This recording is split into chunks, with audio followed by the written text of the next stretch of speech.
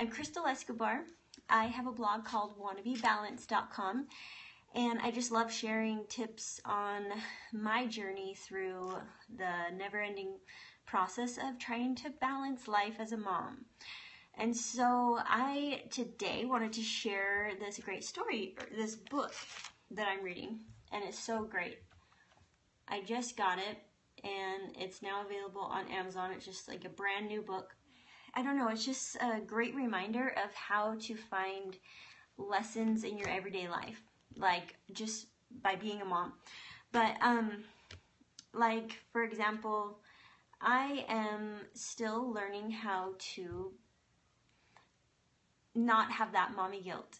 And I know I've talked about this before on Periscope, and it's just one of those things I think moms constantly feel like no matter what we're doing, we feel guilty for it. And it's because we want to do the right thing. We feel like we have so many things that so many responsibilities, and trying to do it all at the same time is not possible. And a lot of times we end up multitasking, or we just end up getting off balance in a way because we're focused on one thing, and then we're not able to fulfill all of the roles all at one time. So it's like one of those things that we just need to be okay with the fact that yes, we have a lot of responsibilities, but that doesn't mean that we're supposed to fulfill all those responsibilities at the same time, all in one day, or even all in 1 month. So that's one of the things that I think mothers it's like one of those big lessons that women need to learn. So,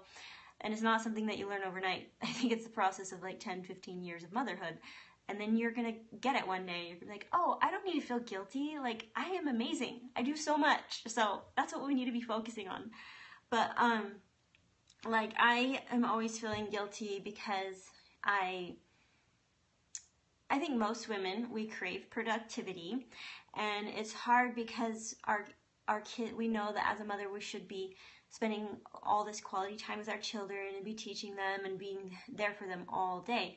And so it's hard because we want to get things done around the house, but we also feel this pull to our children, like, oh, but I should be spending time with them. But what I'm learning and trying to incorporate more, even though I've always known that, you know, the best way to soothe that mommy guilt is to include your children in your projects.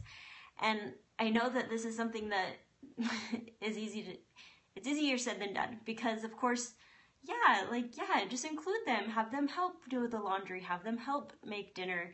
But yeah, we all know what happens when you have your kids help. Number one, it takes a lot longer. Number two, it ends up being really messy, you know, like with making meals, turns out being really messy. But I am trying to let all of that go and just be like, okay, well, the only way I'm going to feel better as a mom is if I can focus on that more by doing those things that I need to do, but including my children and teaching them at the same time, because we know that that is a huge responsibility for mothers. And I think for me, especially, I know that I started out in motherhood thinking, okay, I just got to get through the first 3 years, and then from then on, it's the teacher's responsibility to teach my kids. I kind of like went in with that mentality, not really knowing that I had that mentality, but it's like once they hit preschool, I just like, okay, now the teachers are going to teach them how, you know, their letters and their colors and all that. So something shift over the course of a few years of being a first-time mother, and I'm like, oh, wait a minute. I can teach my children those things too. I don't need to hand over that responsibility. And that's when I got all excited about homeschooling. And so I just became more of a proactive mother. And with the whole homeschooling experience, I learned to really incorporate a lot more teaching into my role as a mother. Even though I knew that, yes, that's what we're supposed to be doing as mothers. But I don't know, something I just was not clicking, you know, these things that we need to learn throughout motherhood. But anyway, this book is awesome. You will love it. So you guys should definitely check this out on Amazon. It's called Discovering Christ in the Details of Motherhood, Everyday Moments by Jessica Poe. I'm always looking for good mom books. I just need good reminders of how to be a better mom, how to enjoy being a mom more, how to appreciate all these things that are kind of mundane. You know, like everyday life. There's a lot of things that we do as mothers that are so repetitive, and it's hard to see the joy in that. But that's what I love about this book, because she really talks about that, how motherhood is like a lot of repetition, and sometimes we just start feeling like blah as a mom. And so she kind of helps you open up your eyes to appreciating all those repetitive things and seeing the everyday lessons in life. So I was listening to a podcast earlier. Another one of my favorite podcasts is Joel Osteen. I'm sure all of you know who he is. He's awesome, very inspirational. And he was talking about don't waste your pain.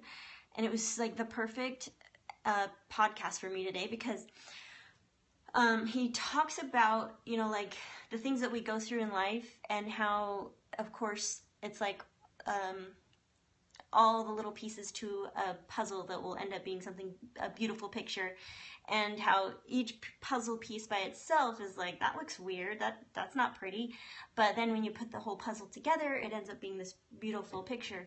And then like how with, you know, God wants us to share the lessons learned and with others, and to help lift others going through similar situations.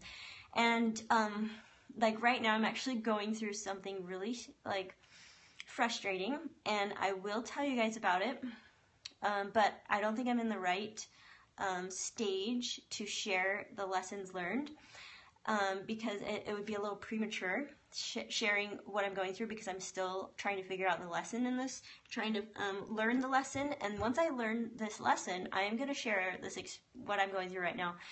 But it just has to do with some friends and some frustrating feelings and situation that I'm in right now. And I'm working through it, and it's not fun, but I know that there's a lesson to be learned. I'm going to learn it, and eventually I'll share it with you guys. As soon as I figure out as soon as I learn this lesson and figure out how I can turn it into a positive message, then I will definitely share it with you guys. But right now, I am just not in the right frame of mind to be doing that. I just still feeling a lot of anger and frustration, and that's not the right place to be in to share a positive message. So I will share it with you one day soon. Hopefully I can